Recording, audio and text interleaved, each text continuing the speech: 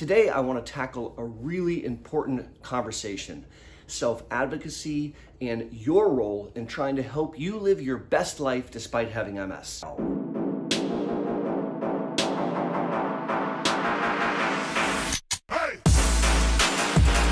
Howdy!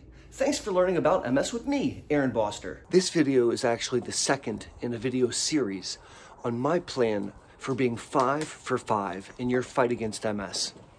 Being 5 for 5 is something I've developed and essentially cultivated with my patients in MS clinic over the last near 17 years of clinical practice, and I'm really excited to share it with you. In the first video in this series, we really focused our discussion on goal setting, both long-term life goal setting and also MS goal setting. So if you missed that, I'll throw a card right here so you can check it out. In this video, we're discussing how to operationalize those goals, literally how we put them into clinical practice. So let's jump in. Now, when I talk about operationalizing our MS goals, I'm talking about the things that we do in clinic to help you live your best life. And I divide MS care at this point into 3 parallel paths. We do all 3 at the same time. The first one is addressing an MS attack. So an attack, a flare, an exacerbation, a relapse, it's all the same thing. It's when something bad happens to you neurologically and a day or 2 later it's sticking around and you have to come clean with your family that you can't feel your arm, God forbid, or can't see out of your eye, God forbid. An MS attack is caused because of inflammatory, naughty autoreactive cells, which are in the bloodstream. They cross the blood-brain barrier into the central compartment where they see the brain and spinal cord and attack it, thinking they're attacking a bad guy, in short-circuiting a neurological function. Now, we don't know when attacks are going to occur, and we do things, which I'll get to later, to prevent them. But when an attack occurs, we need to be able to respond. And so step 1 is to identify, hey, something's weird going on, and it's been going on for longer than a day, and so I need to give Dr. B a holler. Now, notice that I just said longer than a day. This is the 24-hour rule, and it's a very, very helpful rule that my mentor taught me years and years ago. If you have a new neurological symptom that lasts less than 24 hours, it's less likely to be a new MS thing. Why? Because MS attacks are caused by inflammation. So imagine that you socked me in my jaw, right? And my face got all puffy. Well, tomorrow it's more puffy because the inflammation in my face doesn't go away in an hour. It goes away after several days. Similarly, when there's a new MS attack causing a short circuit in the brain or spinal cord, it's caused by inflammation, and those symptoms are going to last longer than 24 hours. So if you wake up in the morning and your hand's numb and you shake it out and it feels better, you probably don't have to call your MS neurologist. However, if you wake up in the morning and your hand's numb and the next day it's more numb, now I think you need to give us a holler. When we identify a new neurological symptom that we're concerned could be an MS attack, we need to figure out, is it actually an MS attack or is it a pseudo attack? Now, pseudo is Greek for similar to, but it ain't. And if you have multiple sclerosis and you get an infection, even something silly like a urinary tract infection that you're not even aware of, it raises your core body temperature and you can literally short circuit old areas of damage. So if you have a reemergence of numbness of your leg that you had a long time ago, we need to ferret out, is that a new thing or is it a pseudo attack caused by an infection? How do we do that? We check your urine, we make sure that you don't have an infection somewhere, and if we identify an infection, we treat that infection. It's always very interesting when you treat a urinary tract infection and the numbness in the leg goes away.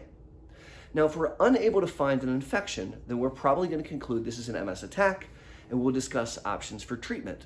There's lots of different flavors of high-dose steroids that can be given. There's different formulations orally that can be taken at home. There's IVs that can be administered at home or at an infusion center or in a clinic. And we can hasten the recovery of your MS attack and regain function by quelling that inflammation with high-dose steroids. Before we move away from the discussion of attack management, we have to identify that if you're taking a medicine to slow down your MS and prevent attacks, and then you have an attack, well, that's not okay. That's like saying if you're on birth control and you get pregnant, well, gosh, it didn't work. And so the last thing that we have to do after we assess recovery from the attack, I like to bring my patients back into clinic a month after I treat them to assess. We also have to have a heart-to-heart conversation about whether or not your disease-modifying therapy is doing a good job or not. And that might be an inflection point where we have to kick it to the curb and upgrade our treatment. So the first of 3 parallel paths to treat your MS is managing attacks. Real quick before we go on, do me a solid favor. If you like this video, would you give it a thumbs up, please? Also, if you haven't yet subscribed to the channel, please consider doing so.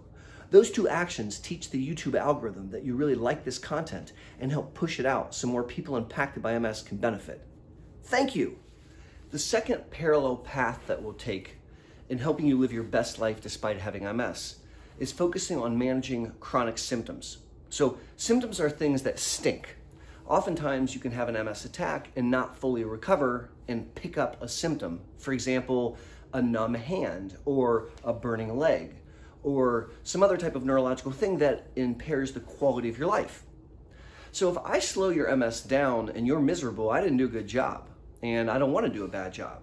To do a good job, we need to slow the MS down, which we'll get to in a second, but we also need to improve the quality of your life. And I find the easiest way to do that is to tackle symptoms that stink. So as I work with people in clinic, increasingly over visit by visit, we spend more and more time tackling chronic symptoms. I oftentimes will think about what I refer to as the up theirs. So the up theirs is energy, mood, thinking, and memory. These are invisible symptoms. They're very, very commonly impacted in the setting of MS, and so I talk about them with every patient, every visit. And if you're having difficulty with cog fog, if you're having fatigue, or if you're suffering from significant anxiety and depression, those things will erode the quality of your life. And so we want to tackle them head on. On this channel, I have a bunch of videos about management of these symptoms. And so I'll throw a playlist up above, either here or there. I guess it's here. And you can click it and check it out if you want. Another set of symptoms that I think must be addressed are the down theirs. You know, the down theirs: bowel, bladder, and bedroom. If you would like to improve the quality of someone's life, help them control their bowel and bladder, and have meaningful interactions in the bedroom, and we're really, really doing well. My point here is, as things impair the quality of your life, I want you to bring them to your MS neurologist's attention and say, hey, I've got this thing going on. We can then game it out. I will probably present you with 15 different things we can do. I say, ooh, we could do this, this, this, this. And then you'll say, no, no, you're a weirdo, never, maybe, yes. And we'll custom pick what we want to do to try to help improve the quality of your life. Let me give you a favorite example.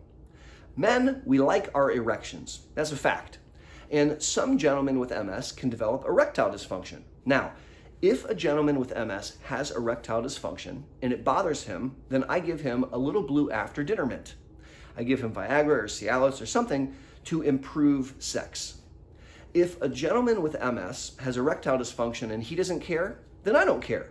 Because in this example, treating erectile dysfunction does not slow down or speed up MS. It just makes Friday better. I ask him to bring me things that concern him, for example, erectile function, and then we'll game out how do we want to try to make that better. As we game out how to live your best life despite having MS, we have a path to manage attacks when they occur, and we have a path to manage chronic symptoms when they occur as well. There's a commonality that you as the human being, the you expert, know when things are going on, and I ask you to present them to me. Just bring them to our attention so that we can game out how to make them better. Now, the third parallel path is the most important, and this is disease modification, changing the natural history of MS. The word natural history is a doctor word, which means if I don't do anything to help you, what happens? And untreated MS, and for that matter, undertreated MS, is a nasty animal, and it's the leading cause of neurological disability amongst young people outside of trauma. And we want to do things to change that natural history, to not allow you to let MS just run its course.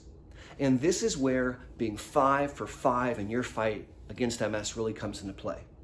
So there are 5 things that I think we need to be doing all the time to alter this disease process. And that is exactly what we'll be discussing in the next video in this series. So until then, or until the next time I see you at the Boster Center for MS, this is Aaron Boster saying be safe and take care.